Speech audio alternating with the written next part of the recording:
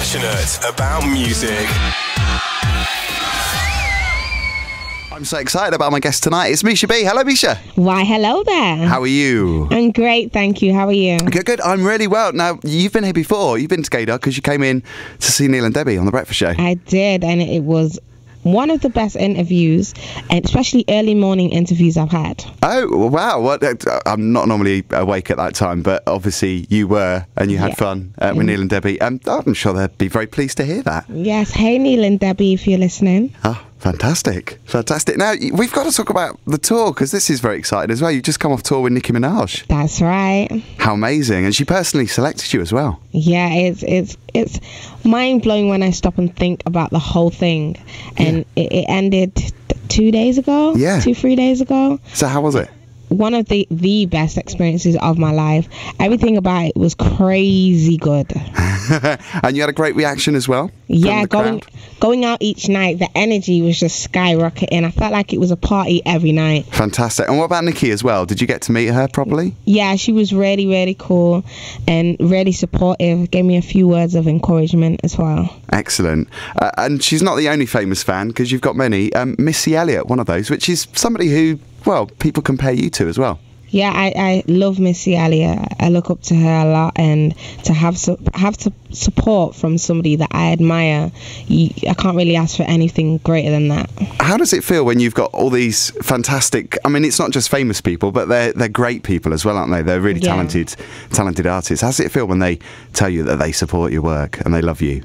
It really does motivate me to continue doing what I'm doing, and it inspires me to keep driving my music. Yeah. Brilliant. Music speaks. Yeah, absolutely. No, it speaks volumes, I think.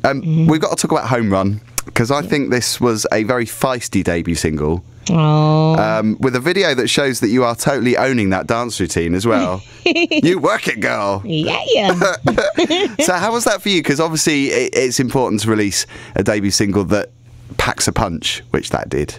Yeah, do you know, when because Home Run, that was the first track I went into the studio and fully sat down and wrote and recorded with a producer called Emanike. We didn't know that it was the single, but out of all the songs that were recorded at the time and we sat together and wrote, that was the one that kind of represented me well.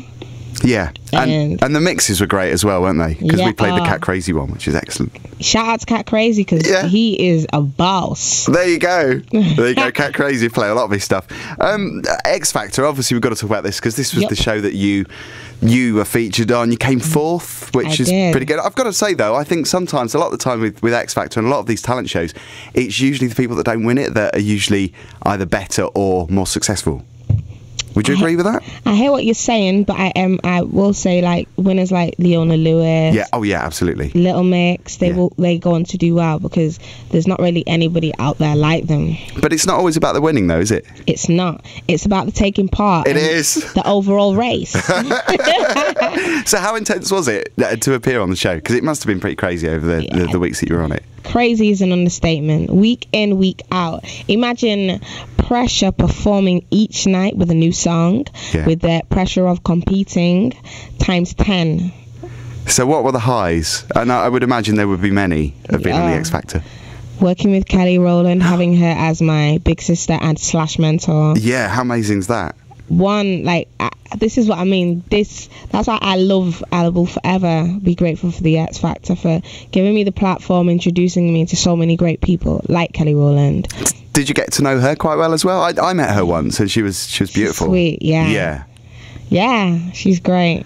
And what about the lows? Were there many lows? Yeah, there were a few lows.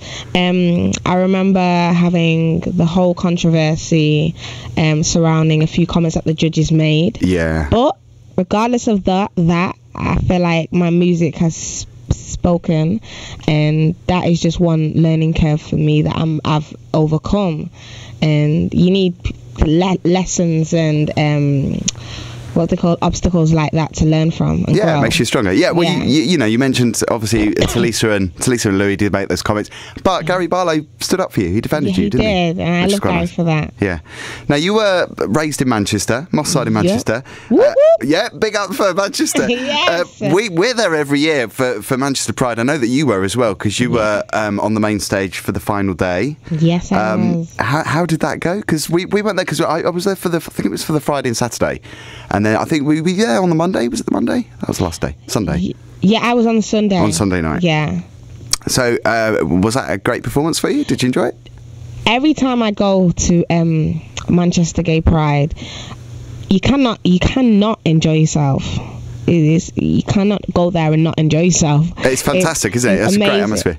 The atmosphere is crazy because everybody just wants to go out and have fun. Yeah. Everybody's striving for happiness, and I love that. They really do embrace me, and I try my best to embrace them. I love this quote, and I don't know whether it's true or not, but you apparently quoted as saying, "It was just me, my voice, my heels, and my audience." Yes, that's exactly what I said. That's how it felt. That sums up your Manchester Pride performance. Yeah. Did you end up going drinking down Canal Street as well afterwards? I had a gig. I had to travel straight over to Sheffield. Oh no! But you've presumably been down there already because you come from Manchester. Yeah, always. I love a party on Canal Street. Now we got to talk about the album.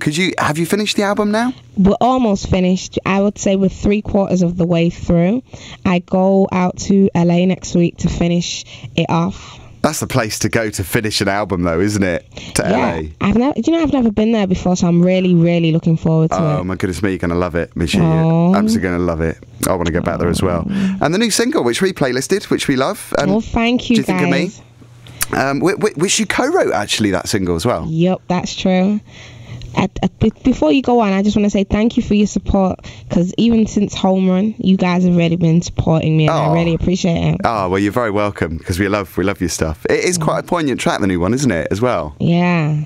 Tell us about it. Tell us about the meaning of the song. So, Do You Think of Me is basically about missing somebody and wondering if they're missing you. I've just moved from Manchester to London. I missed home. I miss home all the time. So like coming back now, it's like, honey, I'm home. Oh, mommy, I'm home. Is it about your mum as well? Part of it about your mum? Yeah, my birth mum. Yeah. Yeah. And just touching on how things have affected me, and just not just my mum, because there's people that i.e. like my ex, he's no longer in my life no more, and I find myself looking back at old pictures, and like even like say we fell out, or even with any of my friends, I fell out with them, I'd text them and be waiting for a text back, or I'd call them and hoping that they'll be calling me back, and I'd be looking at my phone, and then somebody else rings and it's not them. It's like, oh. Yeah. And it's looking good in the midweeks. It looks like it's going to be a big hit for you at the weekend. I hope so. Fingers crossed. Keep buying it. Keep buying it. Oh, we will. Listen, Misha, it's lovely to chat to you. You too. And we wish you all the best with the single and the album when it comes out. You'll have to come back when the album's released. Definitely. And come and see us. Good to chat to you. You too. Take care now. See you soon. Bye-bye. Bye. Passionate about music.